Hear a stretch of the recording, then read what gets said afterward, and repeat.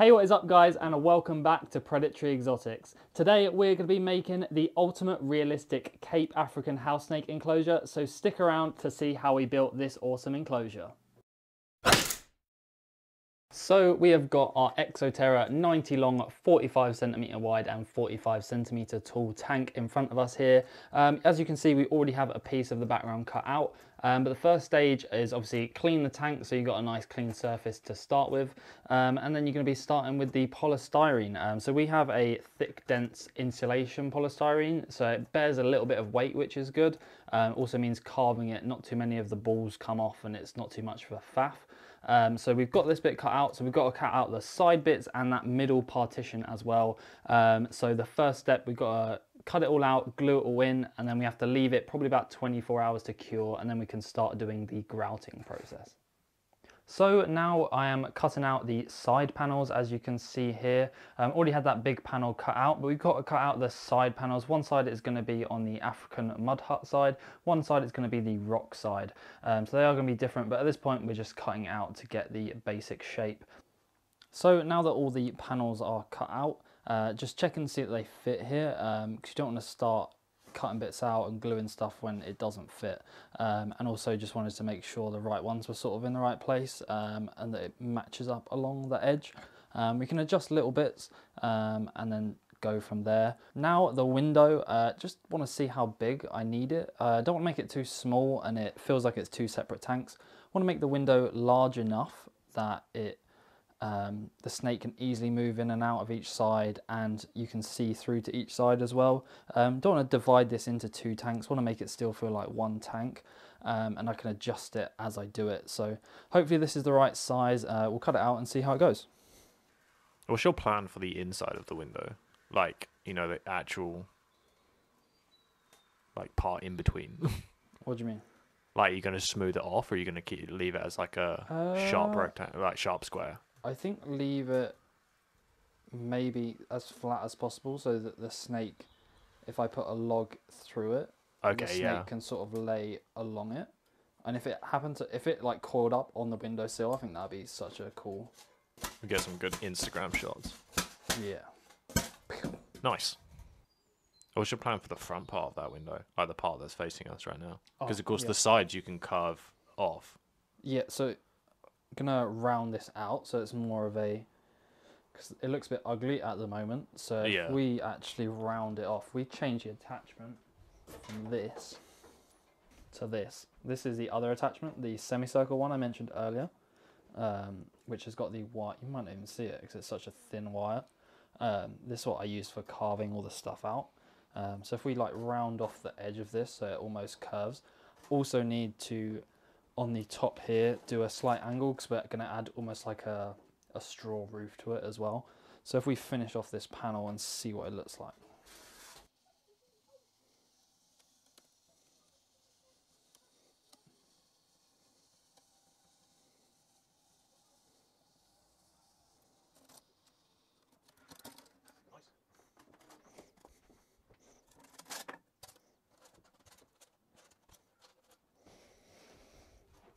So now we've got that angle, so we can do that straw roof along the top of it. We can just smooth out a little bit, just so it's, we're probably going to hot glue gun it on. So we want semi-flat sort of surface. So if we get rid of any of these sort of excess bits, again, doesn't have to be perfect because we're going to do the grout first. So we can either level it out with the grout, or even if it's a little bit wavy, I'm not too worried. It's supposed to be rustic.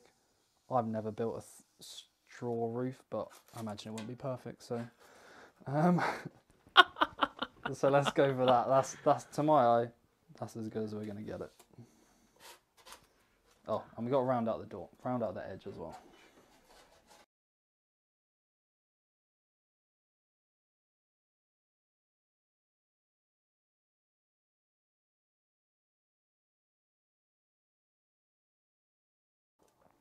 That's right, looks a little bit more natural, no sharp edges. Yeah, looks pretty good. Looks like sort of rock bit. Obviously it's not as natural as it can be in terms of the house would have a fourth wall. But this is, I think, a good little addition, and I like it. It's a lot of like trial and error sort of thing, because you see all them YouTubers that like they just do it perfectly every time, and so like then you try it and you're like, damn, this didn't turn out how I wanted it to be. But yeah, that sort of thing, like because we real out here, you know. So we're gonna start. Probably change our mind. Might carve out this edge. We've never done anything like this before, so if you're doing it at home, don't be discouraged if it doesn't turn out perfect first time. Can't really do anything perfect first time, so we're just gonna see if we can carve out the edge of this window, because it does look a little bit harsh in the middle of the tank. So that looks a bit better. We're gonna do more of this corner. So I actually forgot, it's way easier to carve out the edges because it's in such a crevice between the door. It's easier to carve this out before you stick it in. The rest of the carving around the back will do that after. But if we do all these edges that we can see, it's going to be a bit better.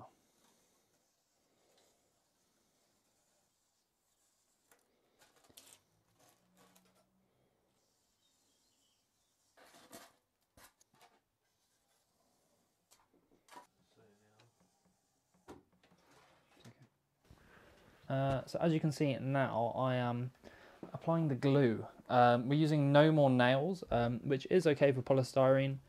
I haven't found anything better to use. I'm putting it on quite thick. But it is quite good stuff. It seems to have held all our previous builds. This is like the 4th build we've done now. It seems to work out fine. But we need to glue this to the back wall and then the side panels as well, just so that it doesn't come off, because you don't want it coming down and ruining all your hard work. So essentially, does this mean that once you stick this on, it's like a permanent fixture? How easy is it to get off if you wanted to change the tank? I do not know. Okay. I can imagine it might be quite difficult, but there's not glue over the whole thing, so it may be somewhat easy to get off. Not too sure. It's not like it's super glue or some sort of like epoxy stuff. Just something to keep in mind when you're doing it, though. Yeah, if you aren't super, maybe it's your first one or something, you're not super sure you're gonna like it, maybe do a semi-permanent version of this. But we're probably not going to change this tank, and this is going to be this animal's tank for the rest of its life. So we want to make sure it's right and it's not going to be moved for the next, basically until the snake will probably outlive this tank, because the polystyrene probably won't last forever.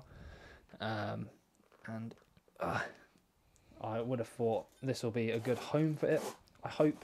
So you don't need to cover the whole background. You just need enough so that it sort of has enough places over the whole thing, and maybe don't do the edges as well. You can see I've left a gap, because as you push it in, it's going to spread out as well. So we've stuck in the 3 sides. It's now time to stick in this middle panel. Just one thing to note, when you are sticking these in, try and push it from both sides, and you can actually see where the sort of No More Nails stuff is sticking and pressing in. And don't worry too much if you don't get all of the cracks lined up as much, because you're just going to fill it with grout.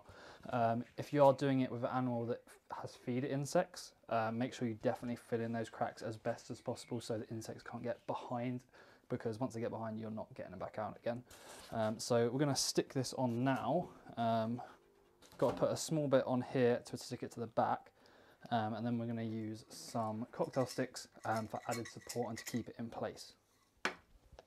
So now we've done this, it's actually very secure. You can see, obviously this bit's the wobbliest, but here is very secure, because we put 2 rows of the stuff in. This is smoking. Put 2 layers of the stuff in, and then from both sides we put the cocktail sticks in for added support, and it seems to have worked out really well. So the only thing left to do in the sort of structural stages is to do some sort of rock work. So we're going to start doing some rock work, that we can add some rock shelves around this outdoor area of the mud hut. And then we're still deciding whether we should put maybe shelving in there or not, because we do have quite a lot of decor to go on the inside section.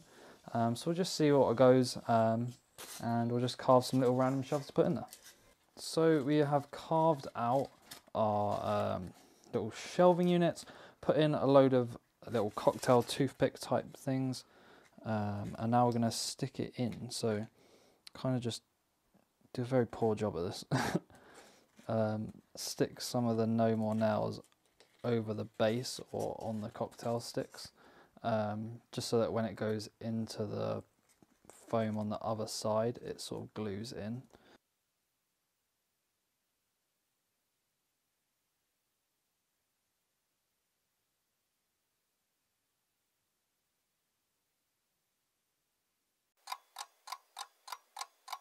So we're back, it is 24 hours later. It's given enough time for the glue to dry throughout the whole build. Also added in some extra cocktail sticks on some of the ledges as well, because we ran out in the previous section.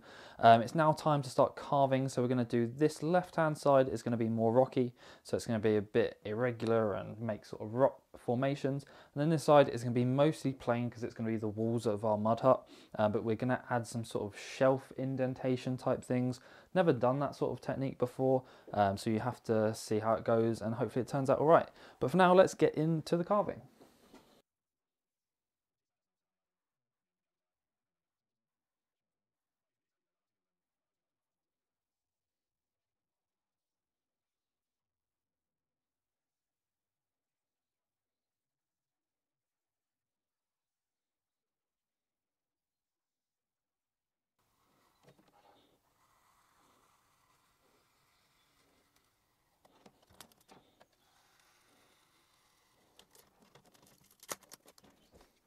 So we are now moving on to the grout stage. Obviously we're going to do two different colours, but the first two layers we can do it all the same one, and then that third one we can do this side.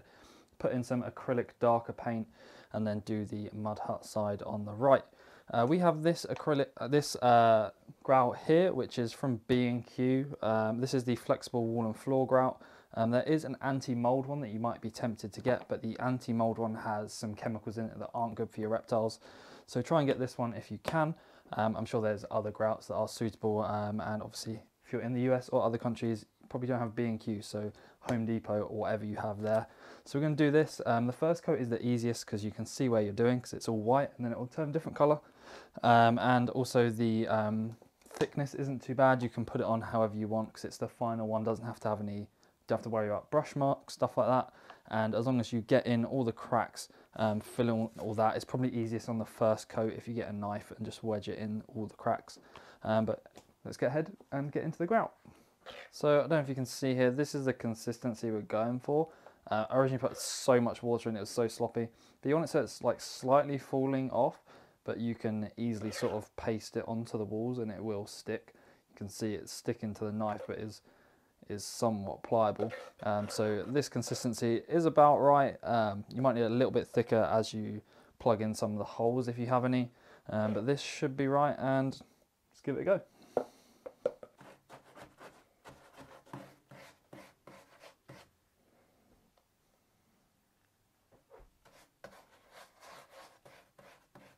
So that is the first layer of grout done. It does take a while, but it's important to get as much of it done as possible. It doesn't need to be perfect because we are going to do 3 layers. We did fill in all the cracks down the side and along the top as well. It does look quite dark now, but it does lighten up a lot once it dries. Probably can't tell till going on to the final layers how it's going to look, and then on that final layer we'll add some paint because we want it to be this sort of colour once it's dry. But you'll notice maybe in the next clip after 24 hours it's not be fully dry, but you'll see it is a lot lighter. So let's go ahead and skip it to the next bit. So it is now 48 hours later. You can see the difference in colour, how light it is compared to how it was when I first put it on. You can probably tell now why we want to darken this side compared to the normal rock side. So the next stage is quite boring. We just got to do the exact same thing again because we're going to worry about colour on the third stage. So let's just get into it and do another coat.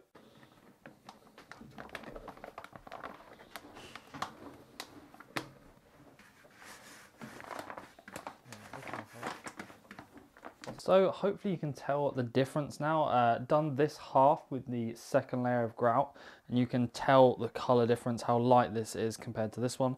But we're hoping that we can replicate this once it's dry, and hopefully this mud hut section stays this dark color once we've added the pigmentation on the third coat.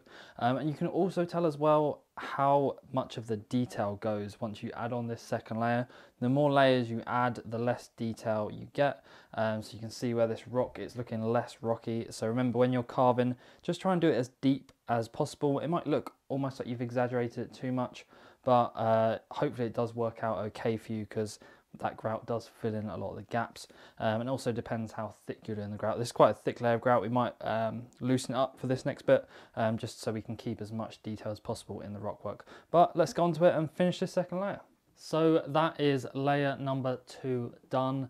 We've got to wait another 48 hours again to do the third coat, where we'll do that other coloration on it. It does take a long while to do this process, but definitely worth it, because you end up with a really robust and secure background that looks good as well. So I'll see you in another 48 hours. So it is now time to do the last layer of the tank. As you can see now, it is very sturdy. All of it is looking good. The grout is thick enough now, but the third layer is more about the texture. I'm going to try and get rid of the brush marks and more dab on the grout. It doesn't have to be that thick, just so we get a more rough texture and looks a bit more natural. And then we're going to do the other side with our acrylic paint here. We've got this burnt umber acrylic paint, which I think is the perfect sort of mud coloration for the mud hut side. We don't have a lot of grout left, so we might not mix this in. This is completely safe. It's got no solvents, anything like that. So we may end up just painting on, but we'll roll the time lapse and see what we do.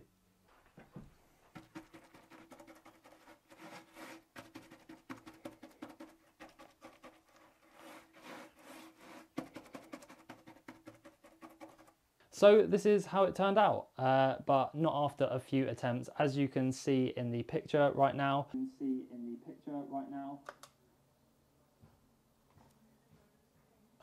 I think we forgot the picture.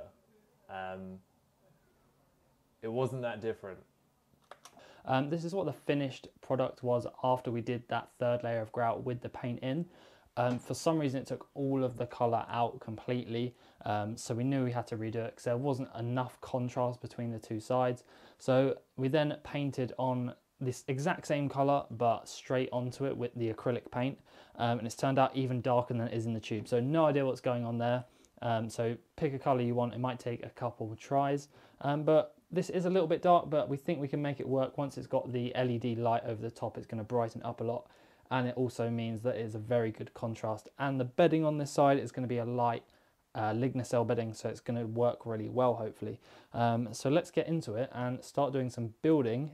First job is to install the heat mat, because I want to put it on the bottom of the tank, and once it's full, that's going to be a bit difficult. So install the heat mat, and then we'll start doing our decorations.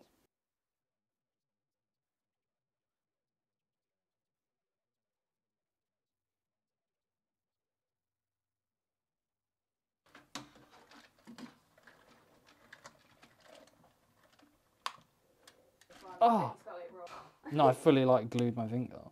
So that is the plant that has been glued in, nice and secure in the sort of main position. So it should vaguely stay. The snake can still move around it and hide behind it in this corner, which is a nice little hide.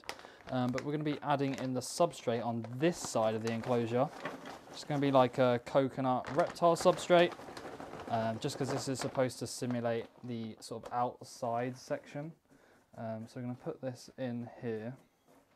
Never used this before, but should hopefully be able to spray this down and keep the outside section a little bit higher humidity.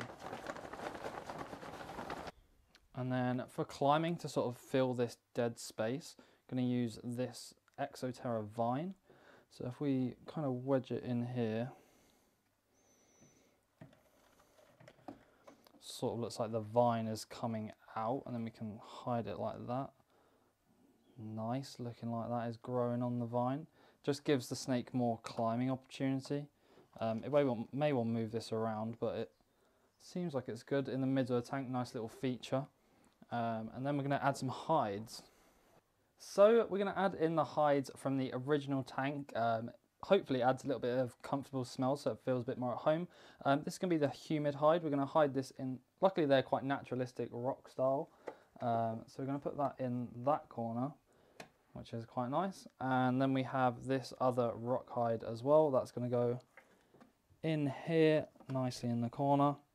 And then we're going to throw in this skull. Not a massive fan of this skull actually, but the snake seems to really like it. So we're going to hide that in that corner just there like that.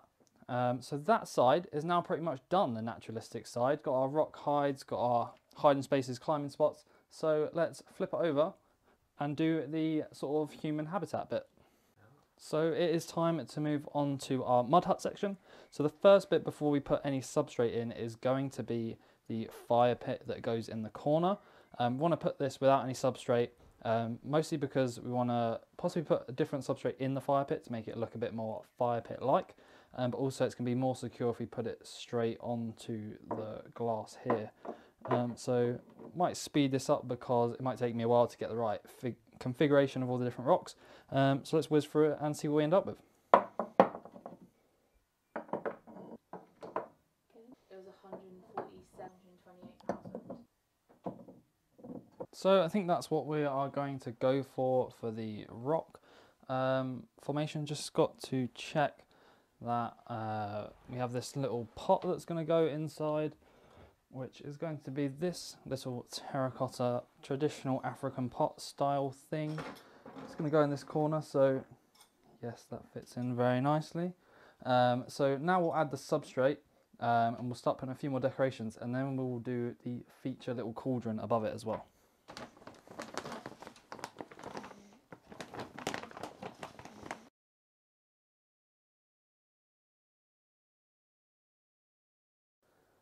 So that is what it looks like with the pot and the brush. This is literally a black baking tray we literally just got off of Amazon for £5. So we're going to cut it and put it over the fire pit section, and hopefully there's some gaps enough in between that the snake can use it as a hide as well.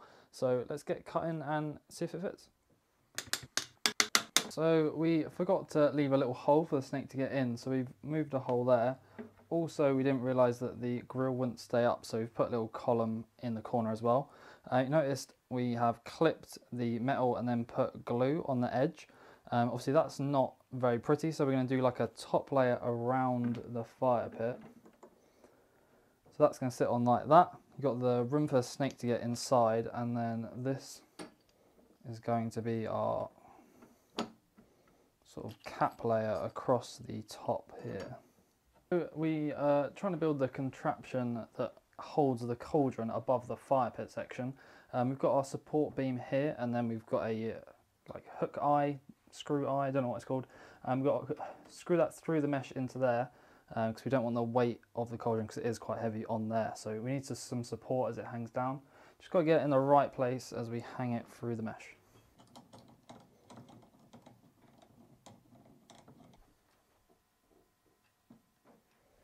So that is this side done. All we need is a water bowl, but the water bowl is the same one from its current enclosure, but hopefully get a terracotta one that's going to match this one. Won't do that until we move it, but the only thing left to do inside the tank now is the roof. So in this middle bit we are going to put a small straw type roof, which is actually a sushi mat that we're going to cut up. Hopefully it works. We're going to put it on that middle bit and it's have an overhang. So let's cut that up and stick it on now. So that is the roof on. I think the sushi mat actually does the job, to be honest. Obviously we didn't record it because it took a few of us to actually hold on the mat and then roll it out and then hot glue it onto place as well. But it all lines up pretty nicely with the matting. Obviously you won't see much of it because the roof will actually be on, but hopefully it adds a nice sort of shading element because the UV will be over the top and you'll get sort of a shadow effect. Hopefully it will be quite nice. So the next step is to get it down to where it's supposed to be. We can add the lighting and then wire it all into place.